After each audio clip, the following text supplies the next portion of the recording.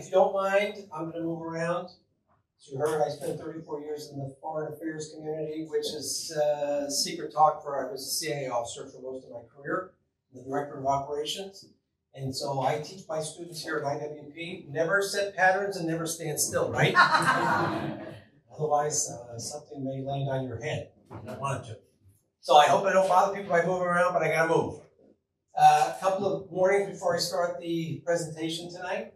First of all, I am not the master of making slides. My students can also, I have some of my students here, former students, they can confirm my slides are not always the best. I wanted to make some slides to talk about this subject tonight, which is, in my opinion, the most important national security issue that the United States has on its plate right now. And I'm going to try and explain to you why. And I welcome any disagreements, questions, arguments. I do this talk around the country. I've been doing it for the last 6 months. And the issue of Russia and Ukraine right now is extremely important. So important that when there was a lecture last night, I understand, from one of my former colleagues, and I don't know, I wasn't here, unfortunately, I couldn't be here, but the second thing is I'm not going to go over the history of Russia and Ukraine. I'm going to hope that you know that history. If not, if you want to talk afterwards, we can talk. I'm not going to go delve into the history of the countries, the languages, the cultures, although those are very important to know. What I am going to say is, in my own opinion, you probably all know that Vladimir Putin, you guys heard that name? Vladimir Putin. Vladimir Putin says that there is no such country as Ukraine, right? Vladimir Putin claims that Ukraine is just the borderlands of the Russian Empire, and the Ukrainians don't exist, they are little Russians. Okay, and I am going to say that I disagree with that, and when I served in Moscow, I made it clear to the Russians many times, I don't agree with that point of view, and thankfully there are a lot of brave Ukrainians today that are fighting the Russians to prove to them that they also don't agree. And the third thing I want to say is I just came back from a trip to Kiev with my former boss, General David Petraeus, and a group from the Cipher Brief, where we had meetings with the senior level officials in the Ukrainian government. It's the second time we were there in the last 6 months. And I want everyone in this room to understand what the Ukrainians are going through right now, what they've been fighting it for, which is their independence and their sovereignty and their right to exist, and how bravely they're fighting. But I also want everyone to understand in the room that we are now, the United States, in a very dangerous place. Ukraine is in a very dangerous place. And we are on the verge of losing a conflict with a dictator who is trying to force his will upon an entire nation. And if we in this country don't get our act together and get our act together fast, it's going to hurt the United States more than I think most Americans realize. And that's what I want to talk about tonight. I'm going to try and hit you with some slides and some statistics. English is not my first language. Statistics, how do you say that? Statistics? Statistics. Thank you. Audience participation is welcome. That word that I got from our Chamber of Commerce when I was in Kiev, they had a great fact sheet about things that the United States, the Americans need to understand about this war in Ukraine and our assistance to the Ukrainians. We all know that right now in Congress, the aid bill for Taiwan, Israel, and Ukraine is stuck. And we've been waiting for months for it to get approved. It is absolutely critical that that aid package get approved and that we rearm the Ukrainians to let them defend their country. Because if we don't, if we lose Ukraine, we are all going to suffer in this room. Absolutely. And our children are going to suffer, and I'm going to try and explain to you why. Okay? So, as I work through technology, let's start out with this. This is what we're looking at in Ukraine. So we all know that if you ask Ukrainians will say, I was at an event earlier this week in Kansas University, and General Breedlove, the former commander of NATO, said, you know, the Ukrainians have been fighting since 2014. And the Ukrainian in the room said, sorry, we've been fighting for 400 years for our independence, not since 2014. Well, let's just say since 2014, when Vladimir Putin invaded Ukraine and seized part of Ukraine and started his operation to undermine Ukrainian sovereignty, this is what the Ukrainians have been dealing with on a regular basis. The war didn't start in February 2022, it just got a lot worse for the Ukrainians.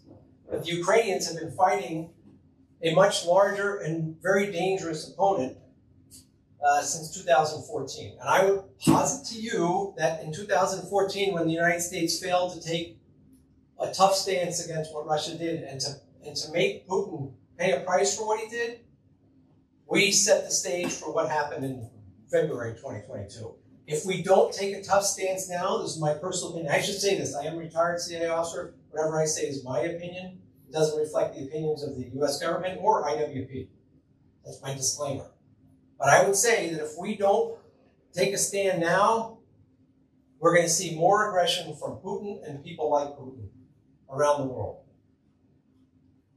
Okay, let's just talk some numbers here on the war that's being waged by the Russians, the Russian regime against the Ukrainians.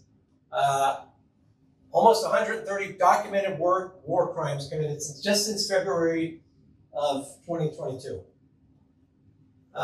1,600 plus military strikes against hospital, medical workers, ambulances. I think the number is 60% of all the Russian strikes against Ukraine, targets in Ukraine have been against civilian infrastructure, not against military targets, civilian infrastructure. 80% of the Ukrainian energy infrastructure has been destroyed or seriously damaged in the last 2 years. Okay? Why do the Russians do that? Can anyone tell me why they're going after civilian targets? Psychological warfare. Psychological. They're trying to terrorize the Ukrainians into submission. We as Americans should not allow that to happen, my personal opinion. That is called terrorism. All right? It's the same thing that happened on 7 October when Hamas came across the border and killed innocent civilians in Israel. That's terrorism. All right? And by the way, if we don't realize it, if people in this room don't realize it, Iran and Russia are allies. In a war that is, we're fighting a war, people. Americans don't want to hear this. They want to think that we're in some kind of negotiations or we can come up. We are at war.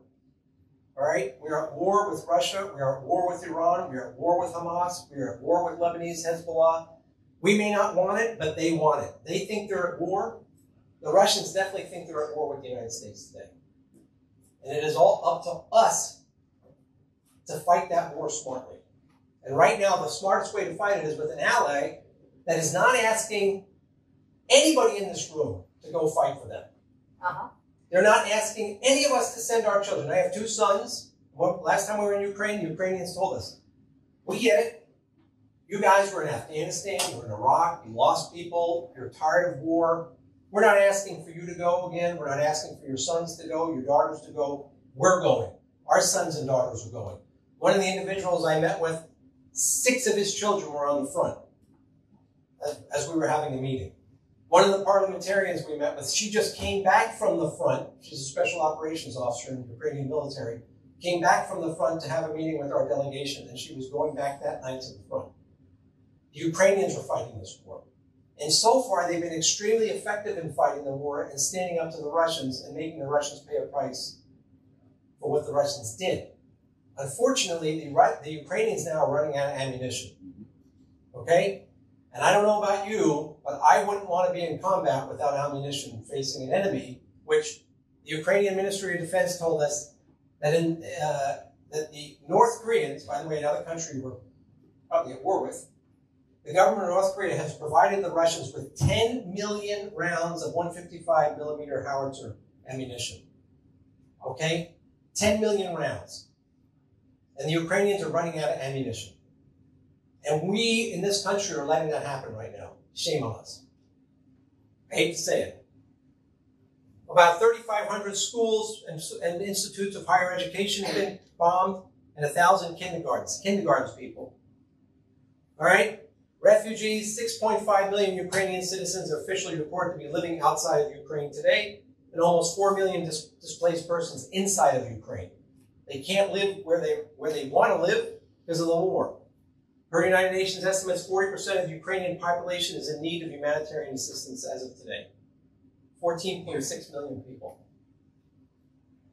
Kidnapping and forced adoptions. Estimates that we were given between 1.3 to 4.7 million Ukrainian citizens have been forcibly deported to Russia. That's called kidnapping. All right? 20,000 children have been kidnapped and brought to Russia. We as Americans, I don't think anybody in this room supports kidnapping, right? I hope nobody in our Congress or in the White House supports the idea of kidnapping. That is what the Russian regime is doing to the Ukrainian people. Okay? Since 2014, approximately 1.5 million children have been deported to Russia.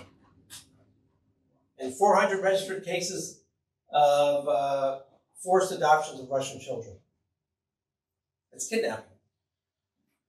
8,000 missile strikes against civilian targets. 4,000 UAV strikes against civilian targets. By the way, who do you think are providing those missiles and UAVs? Any ideas? Who? North Korea, China. Iran, North Korea, China. They're not stopping. They're not having a debate in their, well, they have parliaments. Okay?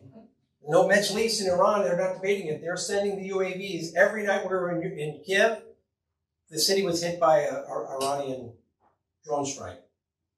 Okay? 60% of all of the strikes have been against civilian infrastructure targets.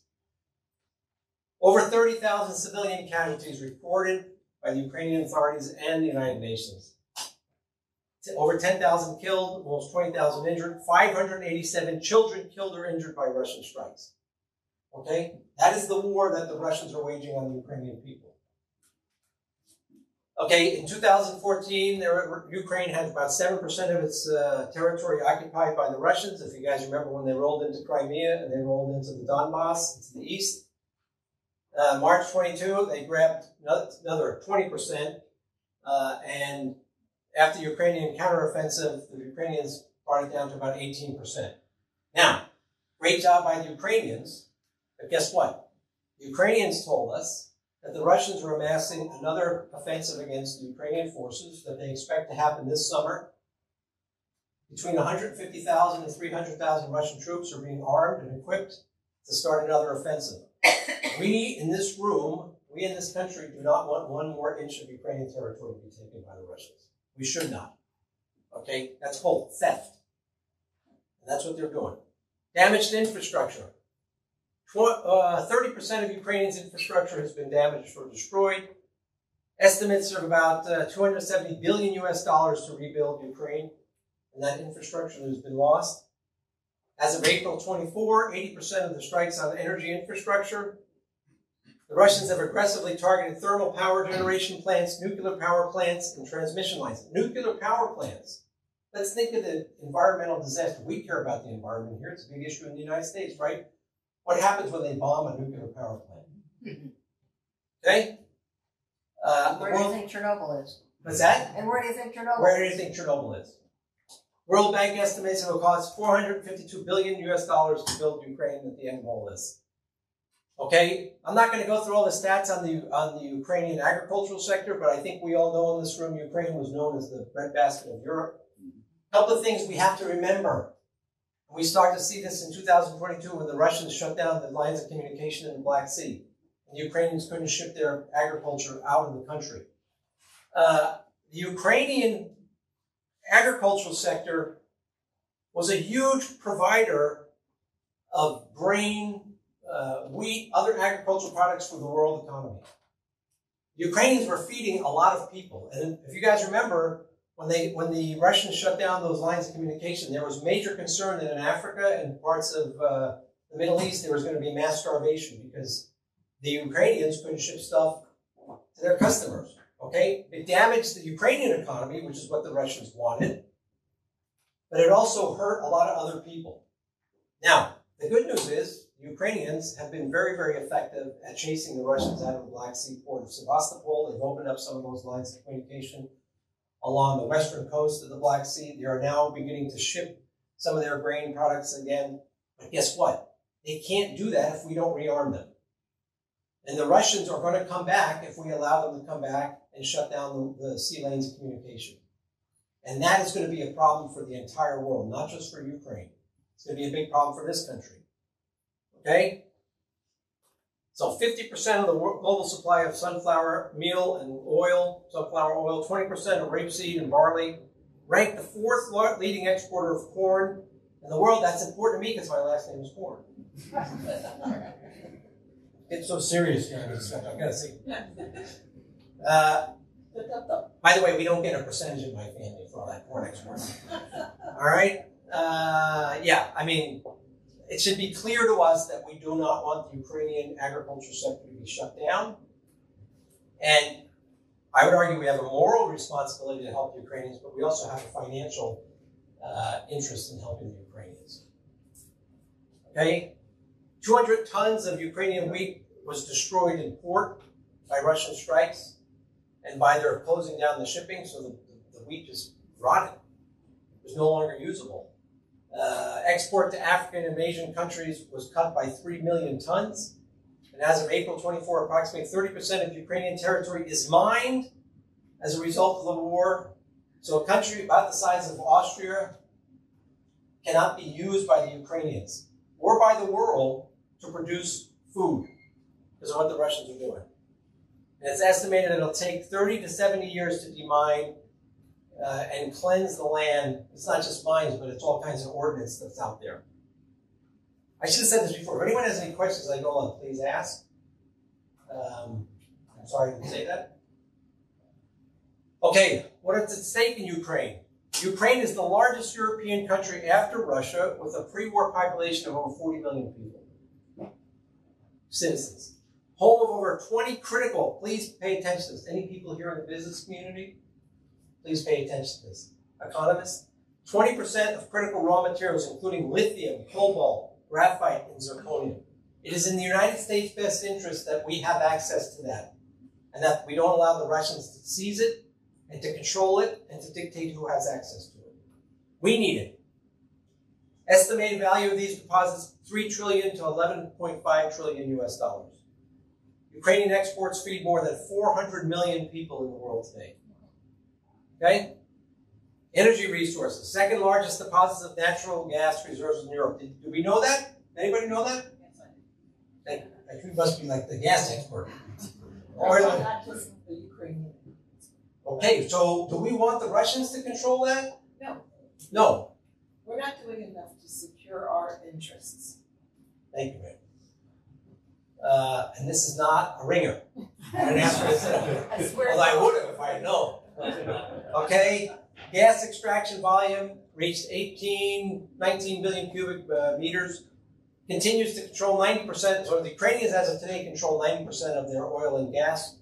The Russians control the other 10%. And Ukraine is among the top 10 countries with proven strategic reserves of titanium and 7% of the world production.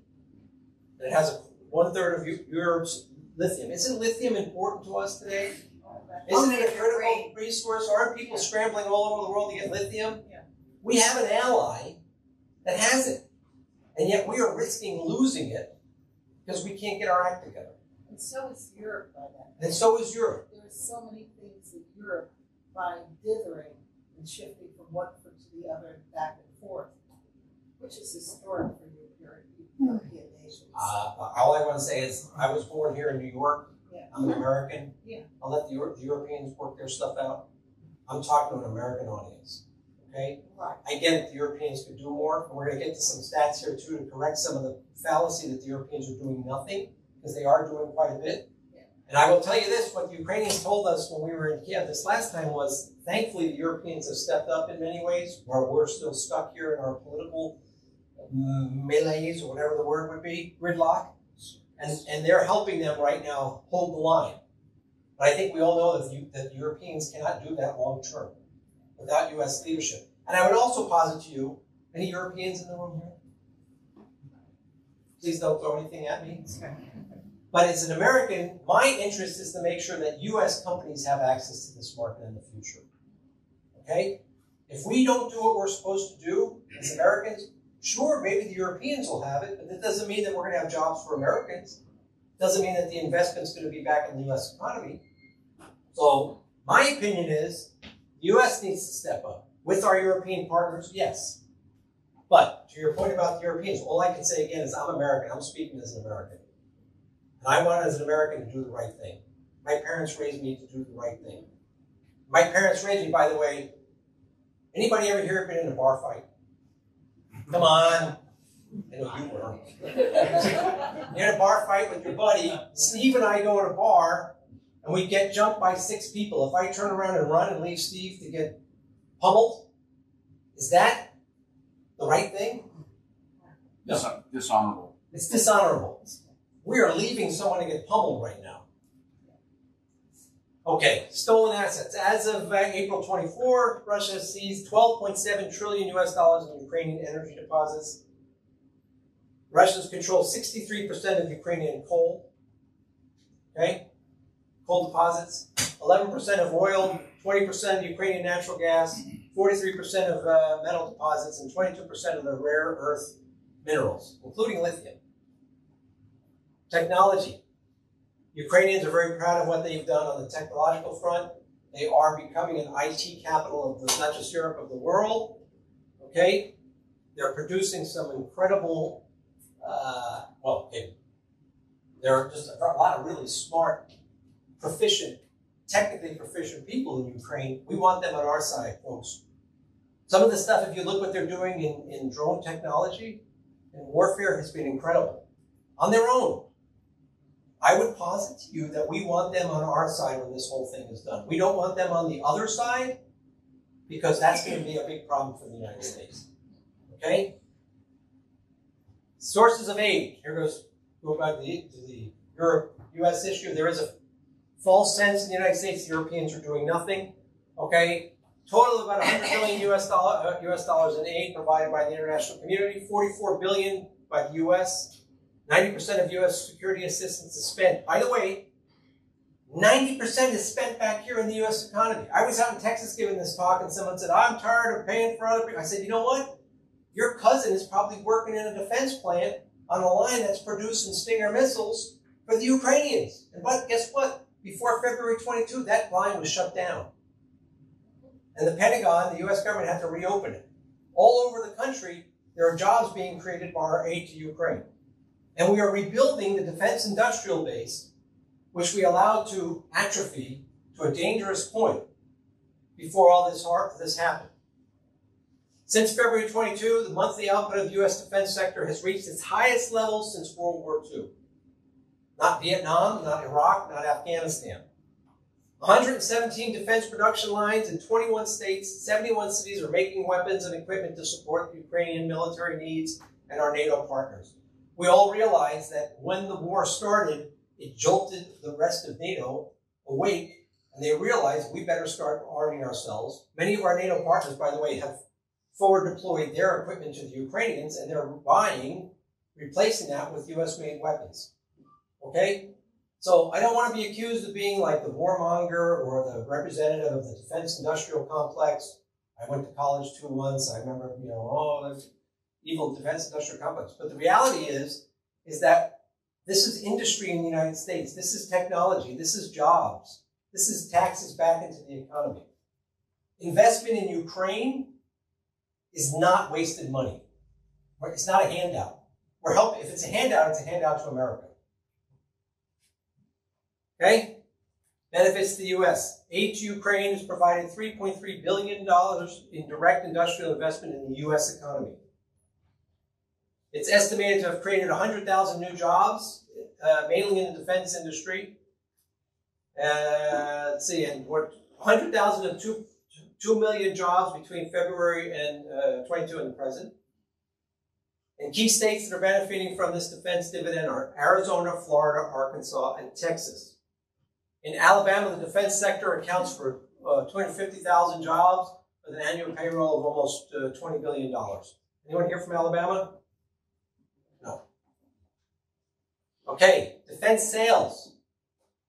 One of the things that this war demonstrated to the world is, one, Russian defense production is not quality. Okay?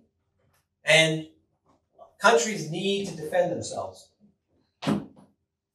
Since the war began, and since some of our weapon systems have been deployed on the battlefield, as one of the Ukrainians told us in their parliament, this is like a free marketing program for the U.S. defense sector. We are deploying and using your weapon systems on the battlefield, and it's getting a lot of advertising, and now we have other countries buying. So there's a couple of examples here. Defense sales for the U.S. have increased significantly due to the demonstration of U.S. systems on the Ukrainian battlefield. Since 2022, the UK, Norway, Albania, Latvia, Bulgaria, and Thailand have all contracted to purchase the Javelin anti-armor vehicle system. Remember the Javelin at the beginning of the war? Okay. Take a step back. In September, when we were in Ukraine, we met with the commander of Ukrainian Naval Infantry Forces. And he told us, he said, you know, in the beginning of the war, we were outnumbered and outgunned. And I thought my troops, the first couple of days when the Russians invaded or expanded their invasion, I was worried about my troops. Then we got the first Javelin. And he said that my guys could have done, I was worried they were going to want to march on Moscow. They were so motivated. And every time we get a new shipment of American equipment, the motivation level of our troops was so high. It was a huge difference in the morale of my people. That was a good news story. But guess what? This last time we were there, we're beginning to see the troops saying, we don't want to fight. Conscripts are saying, we don't want to go to the front because we don't have any weapons. Okay? We don't have, we're going to be handling a rifle with no ammunition. Artillery rounds are depleted. And the Russians are pounding us every day, and we have nothing to defend ourselves with. I don't think anyone in this room would want to go fight in those circumstances, and we shouldn't ask the Ukrainians to do that either. My opinion. Yes, ma'am. What this has also done, it's demonstrated to the world the U.S. military capacity, and this is important regarding China and other regions. And it's also shown the weakness of the other military materials that Russia has been utilizing, not just because they've had to reach back into their mothballed stuff, but things coming from North Korea, things coming from Iran, things coming from China, even. Yes. And so it's a dynamic that shows one side high, the other side's low. That is true, and that's an excellent point, but I got bad news for you. Yes. What the Ukrainians have told us, and what we've seen, is the Russians have made up major territory. They are fixing the problems. And I just wrote an article about this because I spent a lot of time working in Russia. What I saw with the Russians is they make a mistake one time, and then they fix it. The Ukrainians are saying on the battlefield, the Russians have improved massively. On the intelligence front, the Russians have improved massively. And the technology front, they're catching up to the Ukrainians very quickly. So we can't sit on our laurels and think because in 2020-22, the Javelin was super successful, or the famous Turkish Bayraktar was super successful. Guess what? You ever hear about the Bayraktars now? No, because the Russians have figured out how to defeat it with electronic warfare. And they're deploying electronic warfare systems that the Ukrainians don't have. The Ukrainians are saying, help us. And right now we're saying, oh, we can't. We're going on Easter recess. No, we're having an internal fight in the Republican Party and abandoning our principles. We are having I'm not going to say Republican Party, Democratic Party, we are having an internal fight in the U.S. government, in this nation, and I would agree with you. Some people are abandoning our principles. Shame on us. Exactly. Following the provision of the M1 HIMARS system to Ukraine, the manufacturer of the system received additional orders from other countries equaling about $200 billion US, 486 new systems. Orders for Abrams tanks have reached $9.5 billion. That's jobs here in the United States. Okay, I hope you see why I think it's in our best interest to keep investing in this righteous war of self-defense by a country that needs to defend itself. But I want to talk about a couple other things, and then I'm going to open it up to questions. Americans need to think three-dimensional here. If we fail in supporting the Ukrainians, if Ukraine loses this war, and if Vladimir Putin gets away with his land grab, we need to remember the following. Our allies are going to turn away from us. Countries that we rely on. Countries that are currently watching from the sidelines, trying to figure out who do we hitch our horse to? Who do we ally ourselves with? A year ago, we're moving close to Washington saying, okay, the tyrant's going to be defeated. We can trust the Americans to protect us. They're moving away from us. They're walking away.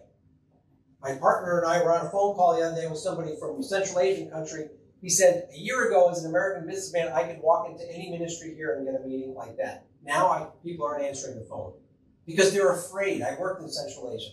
They're afraid that the United States is going to show weakness and Putin is going to be there to threaten them and no one's going to be there to help them. Okay? You got to think about that because in my career in the Central Intelligence Agency, I'm very proud of the fact that I was part of the team after 9/11 that we did great work around the world protecting this country from terrorist threats. We stopped a lot of attacks on the homeland and against Americans all over the world. Many late nights, weekends spent running CT operations to make that happen. But guess what? We needed partners to do that. In almost every case that I can think of, we had to have local partners that helped us. If we can't turn to partners in the future and say we need to disrupt the threat, bombs are going to go off in this country. Mm-hmm. I don't want that to happen, but we need to think about it. If we can't turn to country X and say we need you to arrest this group, or we need you to take down this network, if they think, well, the Americans, this is going to piss off the Chinese, and the Americans aren't going to be with us when they get, sorry, not going to do it. That's going to be a problem for this country. This is like second and third order effects. We need to think about the following. Right now, so the Ukrainians told us there are about 1 million troops that have been in combat. Some of them are 2 years or more on the front. Eventually, they're going to have to come home. On the Russian side, we don't even know the number. We know the Russians have probably lost between 300 and 400,000 casualties. The total number of Russians that have been at war, we don't know, but we do know that there are estimates that Putin opened the jails and conscripted or enlisted over 100,000 criminals, including rapists and murderers, to go fight in Ukraine. They're going back to Russia. Let's say that the war stops tomorrow. We're going to have all those people go back to their societies, which are ill-equipped. I can speak for Russia, absolutely ill-equipped to deal with issues like PTSD, psychological trauma from what they've been exposed to. Let's look at these young Ukrainians that have been now exposed to their parents being killed, schools being bombed while they were in them. We need to think about what is this going to mean for the world, a societal crisis in Eurasia. In places where, I hate to say it, but there are a lot of weapons on the battlefield. Okay? A lot. And again, part of my career was spent chasing down stingers that were all over the place. After 9/11, we spent a lot of time, actually before 9/11, trying to get those things back. We're going to have to think about that. If we can't count on partners to help us do that, and the most important right now partner is the Ukrainians, we're in big trouble. Okay? We're all in big trouble. Let's, we can put aside that Russia's going to invade. I don't think they're going to invade Alaska tomorrow. They probably will make a land grab for the Baltics, Poland. But we just need to think about these other impacts. Organized crime, narcotics trafficking, weapons trafficking, counterproliferation. Okay? We need partners. We need allies to work with us to stop all this stuff. And if we don't stand for the Ukrainians right now, we can't count on that. I don't think so. So here, look at the number of veterans going home. You guys remember, those of us that were exposed to Afghanistan and Iraq, we have a lot of people that are struggling now with PTSD, right? It's a tragedy. Times that by 100 for Russia. I was in Russia in the early 90s when Russia collapsed, and they had a big problem with Afghan war veterans involved in criminal activity. Times that by 1,000, and that's what we're going to be dealing with. So let's think about it. Okay? Violent crimes today in Russia are already on the rise. By the way, it is a bit ironic to me that Vladimir Putin came to power in 1999 by promising the Russian people stability and order and respect. And now he's completely undermining that, as events in Moscow recently showed. How many Russians died in that terrorist attack? 146. Right? That is because Putin is so busy fighting a senseless war to try and project his ego on the Ukrainian people, and he's denying himself the ability to have cooperation, which, by the way, when he did, was he willing to cooperate with us a little bit? We were able to help him stop people from dying on the streets of St. Petersburg, weren't we? Now he's not getting that, because he won't talk to us, because he's got to wage this senseless war. This is my last slide, and then I'm going to open up to questions, comments. But I just want to say it. Yes, you've heard it before. I'm going to say it again. A victory for Putin will be a victory for Xi Jinping. It'll be a victory for the Mullah regime in Iran, okay, which is already showing its aggressive behavior. All right? It'll be, by the way, folks, Nicaragua, Venezuela. We talk about the southern border a lot. That's an important issue. But our Western Hemisphere, we have these dictators, these mini Putins in our backyard. And if you think that they're going to not be emboldened by what is happening in Putin victory, we're sadly mistaken. The best way to deal with them is to win in Ukraine. And by the way, pay more attention to the Western Hemisphere, Latin America, which we should do. By the way, as Americans, we should be able to chew gum and walk at the same time. We did fight a Second World War where we fought in Africa, North Africa, Europe, and Asia, successfully and armed the world. We were the arsenal of democracy. So I don't understand when Americans say today, well, we can't help Israel and we can't help Ukraine at the same time. Really? We can't? My parents raised 5 sons. My mother raised them. My father was always gone working, but my mother raised 5 sons. We're all a little bit off, but you get my point. We can do it. Ironically, I do believe this very much. A victory for the Ukrainians will be the answer to making Russia a more stable. We're never going to be friends with Russia. That's my conclusion, having studied Russia for many, many years. But we could have a better relationship, or a more stable relationship where Russia isn't threatening its neighbors all the time, and us, and our national security interests. We could get there. But to do that, the Ukrainians have to win. My opinion. I'm happy to discuss that if people want to talk about that. Standing with Ukraine will improve the U.S. image abroad, which, by the way, if you don't realize, is not so great right now. Okay? We have an opportunity. In February 22, Putin finally made a strategic mistake, and he gave us an opportunity to exploit it, and we're not doing it.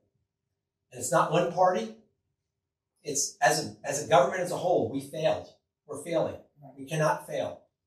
And the last thing I say is, yes, I personally believe, and I hope people in this room believe, that helping the Ukrainians now to defend themselves is the right thing to do.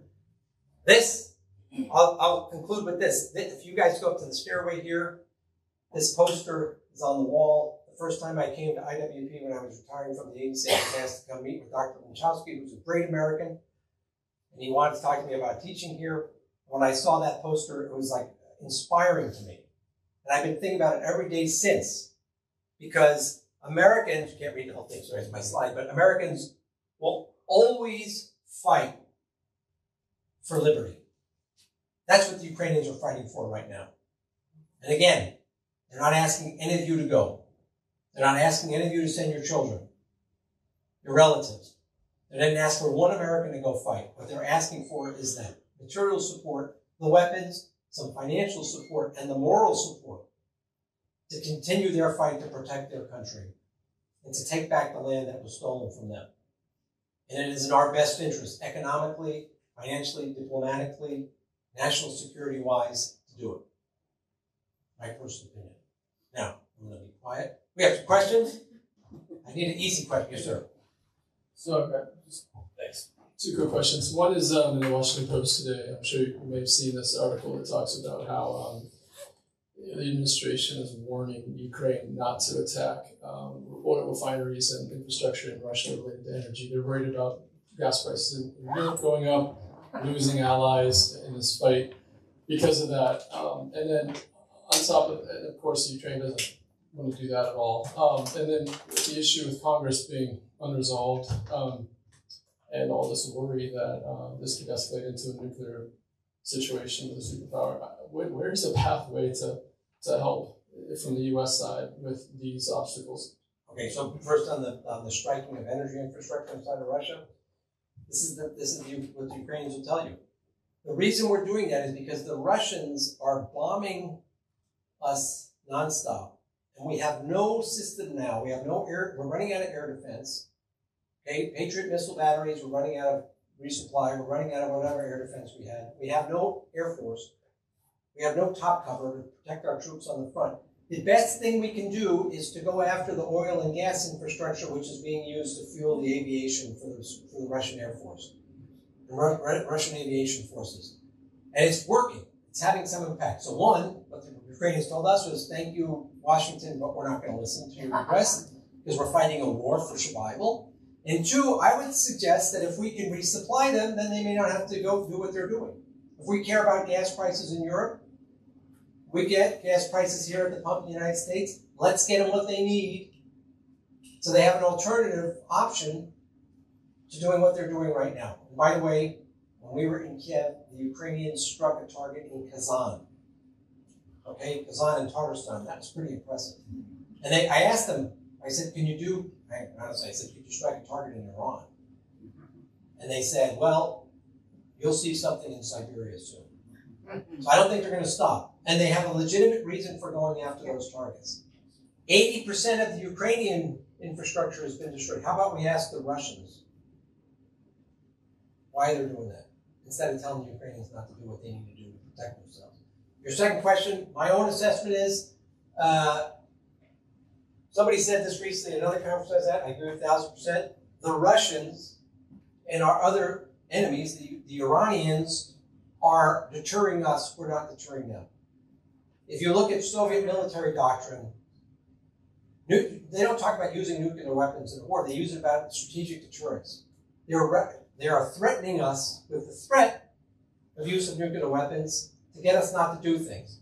I would suggest that, Putin has drawn red lines multiple times. If you go in and help the Ukrainians, I'm going to use a tactical nuke, I'm going to do this, I'm going to invade Europe, I'm going to take out Paris, whatever. We've crossed that red line multiple times, and he has not done it. I personally do not believe that Putin, or especially the people around him, will let him do that, because they know the consequences for Russia are much worse than they are for the United States or for Europe.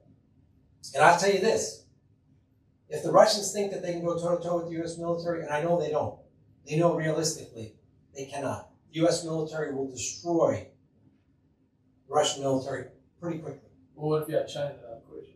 If China, that's a whole different question.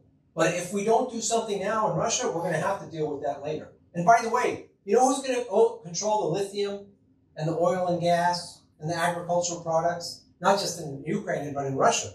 And this is the irony of it too. Putin is selling Russia to China, and we are giving them that whole market if we lose. I can tell you, when I was in Russia, most Russians don't want that. They don't want to be allied with China. They don't want to have to answer to China. They'd much rather have some kind of relationship with the West. So, you have a good question, but the best way to stop it is to show some resilience now, some resolve now, my personal opinion. I have to give, sorry. So, as an intelligence analyst, I think you can recognize that had Donald Trump early on said something about this in a very strong way, things would be much different. It seems as if the Russians are holding on until he gets reelected. And he says on the first day, things are going to change. I mean, he had some difficulty when he first took over, because he wasn't able to change the ambassador and the National Security Council and the whole bureaucracy was against him, but now he knows better. So once he gets in and things change, what do you think his motivation is as an intelligence analyst, and what will happen? First, I have to say I wasn't an analyst, I was an operator. So the analysts say I'm a knuckle dragger, but I'm being facetious, every intelligence officer should be an analyst, right? And so here's what I think. I think, first of all, Donald Trump, when he was the president, I've never seen in my career a tougher line on Russia than I saw with that administration. That administration did quite a bit to punish the Russians when Russians stepped out of line. I will just refer you to events in Syria in 2017 when 300 Wagner troops were killed by the U.S. military when they did not heed the warnings. Three times they were warned not to push on an American position. And when they didn't the third time, they made the mistake, 300 Russians were dead. Sadly, because their leadership tried to poke us. That was under the Trump administration. Okay? I personally think that who's ever in the White House, what we need to do is show resolve. Show the Russians we are not going to be pushed any further. And again, the Ukrainians have given us an amazing opportunity.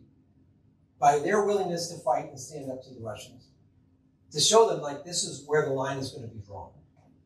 Okay? I'm not going to comment on like domestic U.S. politics. My personal opinion is we've been too hesitant to give the Ukrainians a lot of essential support we needed them. We've been giving out bits and drabs, and Putin has been threatening us and blackmailing us, and we've been falling for it. I personally think we need to call this bluff.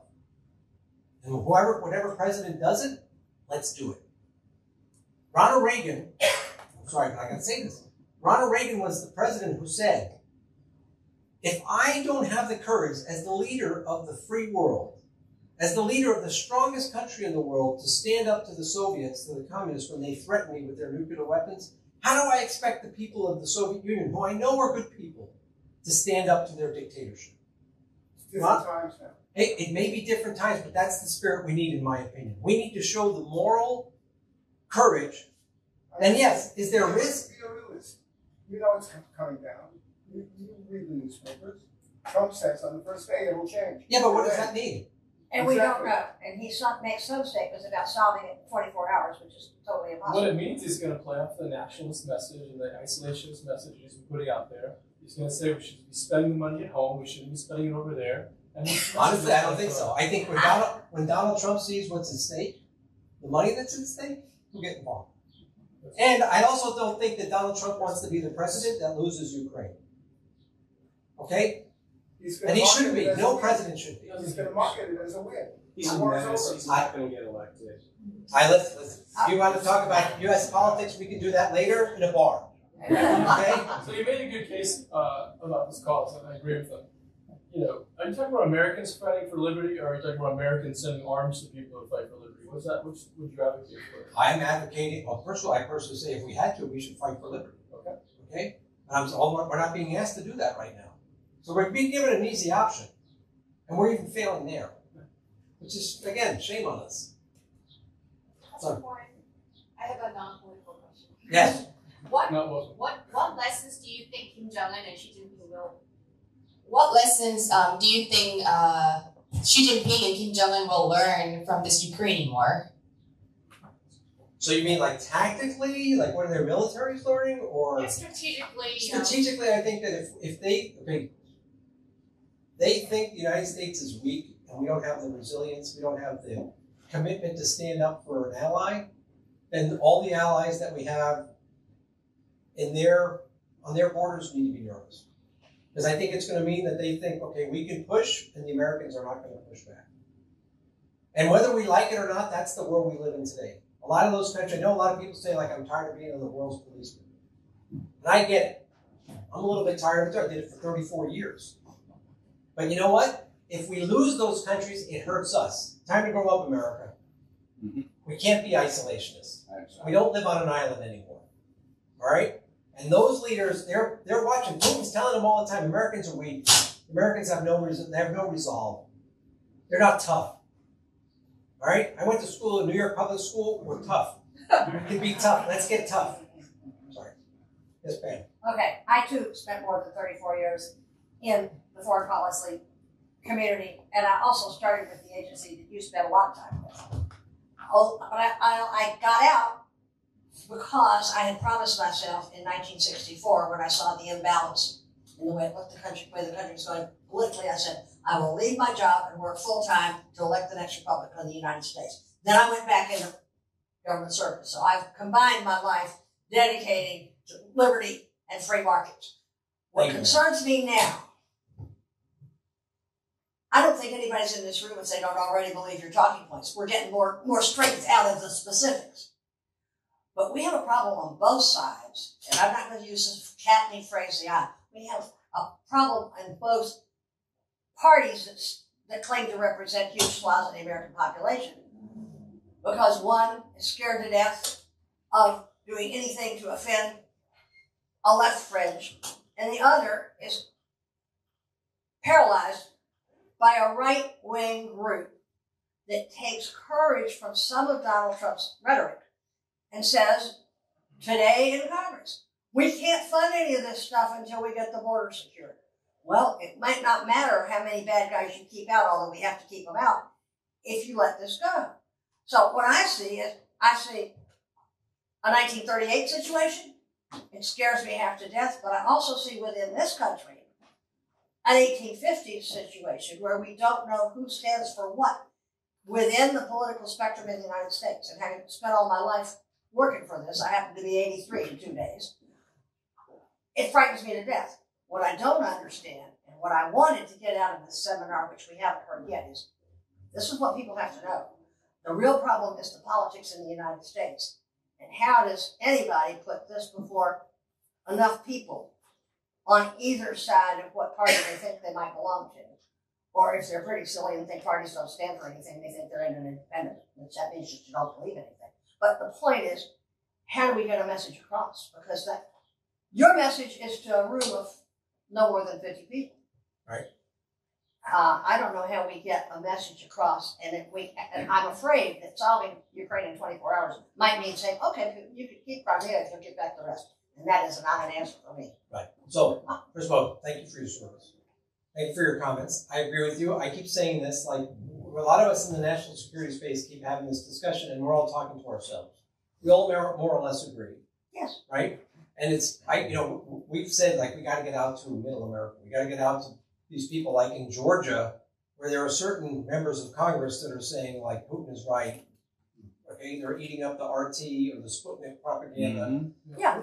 I don't know. All I can tell you is my commitment when I retired was I wanted to teach. We have the biggest national security challenge in our country today is our broken system of education, in my opinion. And guess what? And that was a communist objective from the 1940s. Ma'am, who's ever objected to this, they achieved it. They did. Okay? And that's why I wanted to teach, and that's why I do this. That's why I go speak at other places. That's why I'm happy to teach here. It was an honor when Dr. Lanchowski asked me to come teach here, because this is one place where I think it's focused on education and knowledge and not a lot of other stuff. You know, we were at the seminar in California recently, and one of the deans here put out, I don't know if the statistic is true, that Harvard, for every one bachelor degree student, they have 1.2 administrators, or 1.5 administrators. What does that mean? I mean, 1.5? First of all, what's the 0.5? But, I mean, we have a problem in this country. And so to me, it's education. And I'm just doing my bit, and I'm asking all of you to go do your bit, go talk to people. That's one of the things that Chamber of Commerce, when they came up with these numbers, they said to us, one of the things we saw with some of the congressional delegations coming is, if you tell them it's the right thing, we got to just go. But if you tell them there's money involved, they go, whoa, wait a minute, lithium? Did you just say lithium? That's important. The U.S. Chamber of Commerce? That's the U.S. Chamber of Commerce. You presented to them. No, they presented some of these numbers to us. So I get your point, but we just got to try. I will not give up this country. And none of us in this room should. Bravo, bravo, absolutely. Yes, ma'am. First of all, thank you very much for organizing this, and you have organized it very well. And I too am in education, and I'm the associate rector of a Ukrainian university that's managed to keep operating throughout the war, safely that has students in the battlefield. Okay. Now, the reason I would like to bring up is the points you made, and they all seem to interconnect with messaging. The messaging that's going on predominantly. And it started about 10 years ago. Russian messaging to the U.S. has been significantly ramped up since the start of the war, and it's now had effect. The disinformation campaign, the propaganda campaign, I mean, it's like a fire hose, and everyone, doesn't matter what side of Congress you're on, has been, and the media has been drinking out of that fire hose. And so the information right now, it's incredibly difficult to ascertain the true dynamics of what is transpiring, what isn't transpiring, the shading of it and everything else, and not just in Ukraine, but the global impact. How would you see us trying to undermine the Russian propaganda machine, which is highly successful in the United States? Okay, one, thank you, great point, and I agree with you. Like the Russians, by the way, they've been doing this since 1917, Yes. right? Yes. Nothing new here. No, right. We This is at neo-Soviet. the end of the Cold War allowed our capability to deal with this and understand disinformation and counter it to atrophy. Shame on us. Mhm. My answers are one, education. We are not teaching critical thinkers in this country. Yes, true. And they're not able to process information, especially in the age of technology where they're being pelted with quick things and they see it. I'll admit, I sit on the metro sometimes and I see some of those TikTok dances and I get lost. That was a joke. I can't make you laugh, no matter how hard I try. The other thing I would say is, personally, we need to go on the offensive. The Russians are on the offensive. Why do you think Putin did what he did in 2016 in our elections? Why do you think they've been so aggressive, let's say since 2005, 6 in the information war against the United States? Because he's scared to death of the message. When I was in Russia, young Russians especially, they want a piece of this. Why do you think he wants Ukraine to fail? Somebody asked me very senior in the government, when I was still in government, they said, do you think Putin wants to own Ukraine? I said, no, he doesn't want you to. He doesn't want the Ukrainians to. He wants to spoil it for everybody. Because he's scared to death. That's his buffer. He's scared to death that the Ukrainians are going to be able to elect their own leaders. They're going to be able to deal with corruption. Okay? They're going to be able to have an economy that can trade with the world. And that people are going to be like, oh, all of a sudden it's going to get back to people in Russia. Say one story. In 2017, when the European Union lifted the visa restriction for Ukrainians and they could travel visa-free, the Russians were going crazy. The Russians I knew in Moscow were apoplectic. They were saying, how is it that the Ukrainians can do that, but we can't? And you know what a lot of them would say? It's because of the Tsar. It's his fault. In my opinion, we need to go on the offensive. We need to take this fight and keep him off balance. And my frustration is we're not doing it. We have every capability to do it, but we're not doing it because It's hard to do with a psychopath, though. It's not that hard. Okay, you know what? Things are hard. Let's try and do it. Okay, I'm not saying we shouldn't. I'm just saying It worked in the Cold A War. psychopath, they morph. You know. Okay, but that psychopath is surrounded by people, and eventually those people are going to see. Like, why aren't we telling the Russian people what is really going on in your country? The crime statistics, and one thing I have not heard, other than the beginning of the war, Arnold Schwarzenegger made a very good video to the Russian people. He said, like, this is not a war against you, but my father was a Nazi, and this is how your people are behaving. You got to stop this. We're not messaging that. Ronald Reagan, remember when he got on TV, he had this agreement with Gorbachev, a message to the Russian people, Soviet people. I can tell you that in 2019, Russians were still talking about how much they love Ronald Reagan. We're not communicating effectively. I don't see us trying. So my argument is let's take the fight to them in the information space. Let's fight their lies with truth. All right? And for the American people, we need to just teach people to be critical thinkers. Okay, I think we're out of time. I'm being told that I think that my wife would say, zip it.